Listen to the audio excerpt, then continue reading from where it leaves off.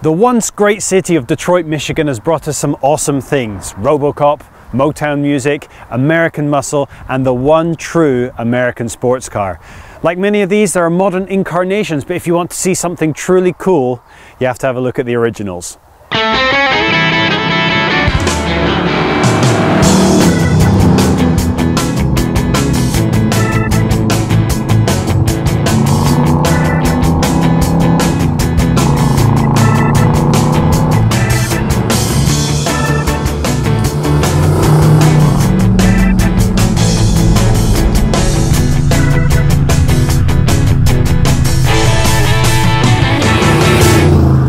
While stationed in Europe during the Second World War, a lot of American servicemen developed a taste for the smaller, more agile sports cars that were popular over here.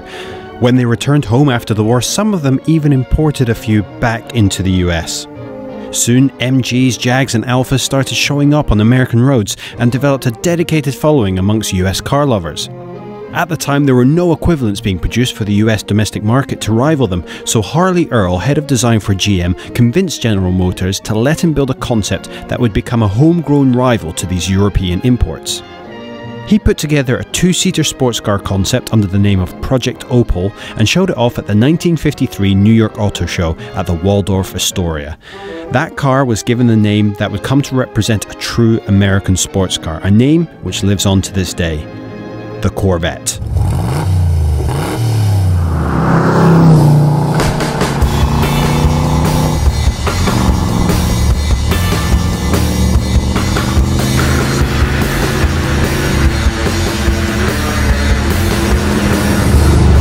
In 1957, GM tried to make a racing car out of the Corvette.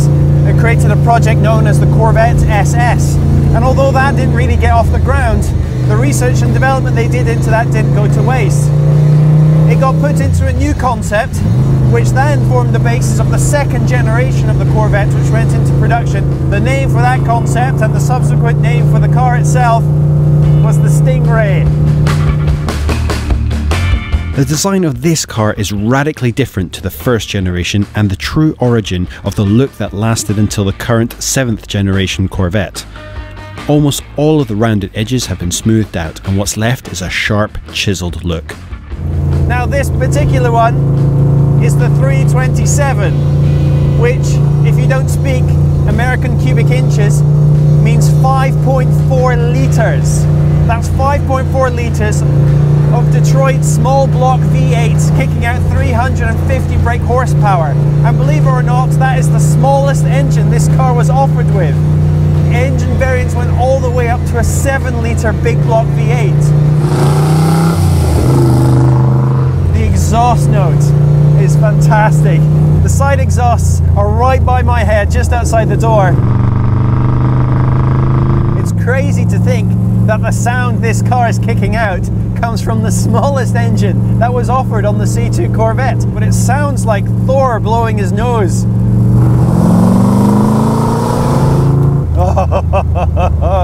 Revving this thing at traffic lights causes heads to turn for a mile around.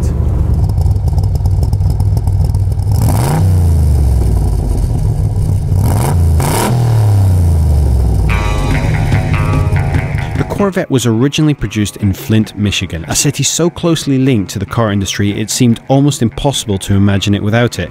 More importantly though, back then they truly knew how to put a car together. When this car first came out, critics praised its handling and design, and they weren't wrong. At 47 years old, this car is still handling remarkably well. I've driven cars of this age and similar that have only had a fraction of their performance left, and certainly a lot of the handling has been washed away over time, but this car still drives immensely well. We've borrowed this car from the Classic Car Club in London, and they've done a brilliant job of maintaining it and keeping it roadworthy, and this is still a lot of fun to drive.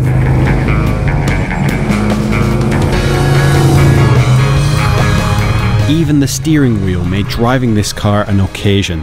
Modern performance car steering wheels are small and thick and really good at their job, but there's just something about these old thin wheels that will crush your skull in an accident like a raw egg hitting a metal railing. It just feels so good. Okay, the rev counter didn't work, and the brakes either did very little or fully locked up the wheels depending on their mood, and the handbrake was pretty much just for show, but that's what driving these classic cars is all about. You don't get a fraction of the character from modern cars. You get speed and precision, comfort, and even safety, but everything you gain you lose in adventure, thrill, and, yeah, swagger. The C2 second generation is my personal favourite. Arguably, the coupe version of the C2 is the better looking of the two. But when the sun is out and summer's here, you would want to have the convertible. Unfortunately, the sun isn't out and summer isn't here. But I'm not putting the top up for anyone.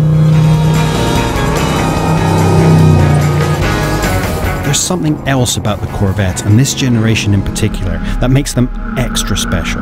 Something that cements them as one of the greatest rides ever. And that can be traced back to a man by the name of Alan Shepard, the first American to go into space. He was a huge Corvette fan, and in 1959, when he arrived for training for what would become his first flight into space in 1961, he arrived in his C1 Corvette. After he came back from his first space flight, GM gave him as a present a brand new Corvette with a special bespoke high-tech space-age interior. And that kicked off a relationship between the NASA astronauts and Corvettes that would last over a decade. Alan Shepard, the first American in space, and Gus Grissom, the second American man in space, were particularly fond of their Corvettes and were notorious for racing them. These were men that had travelled at tens of thousands of miles an hour, gone to the very fringes of what human bodies can take, and travelled further than any human had ever been. They were the smartest, the bravest, and hands down the coolest people on the planet. And when they weren't flying around the Earth, up there in space, they drove Corvettes. And if that doesn't make this the coolest car on the planet, I'm not sure what does. Oh,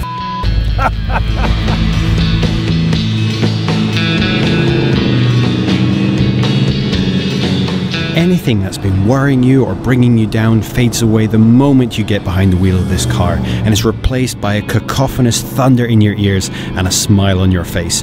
No matter where you're actually driving this car, in your mind, you're tearing round a winding mountain trail, cruising past a sun-drenched beach, or speeding towards the horizon on a dead straight desert road.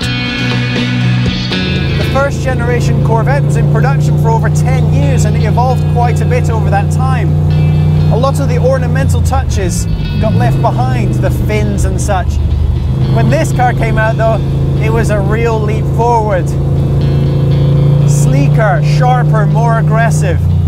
It left behind the safe enthusiasm of the 1950s and stepped into the effortlessly cool 60s. The design only lasted until 1967, whereafter the C3 Corvette came in. Still heart-stoppingly beautiful, but it already began to show signs of where the brand was going. Corvettes these days are, well, let's face it, they're not that attractive, especially not when you put it next to one of its ancestors.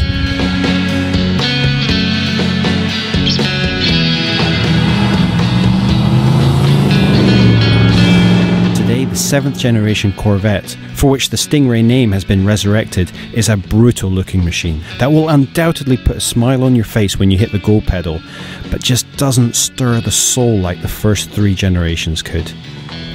Cars like this represent the absolute pinnacle in car production out of Michigan. As time has gone on and styles have changed and safety regulations have come in, cars like the Mustang and the Camaro and indeed the Corvette just haven't had a patch on their 1960s counterparts.